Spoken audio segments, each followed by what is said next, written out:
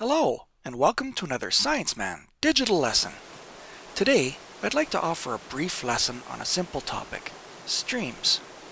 Most everyone has seen a stream, but many of us don't realize what important roles they play in the water cycle and for wildlife.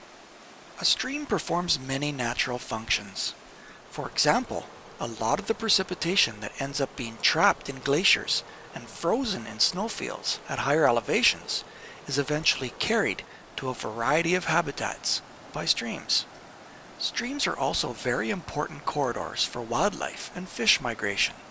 There are many species, such as crayfish, that are specifically adapted for life in the fresh running water that streams provide. Another interesting role that streams provide is the connection of habitats.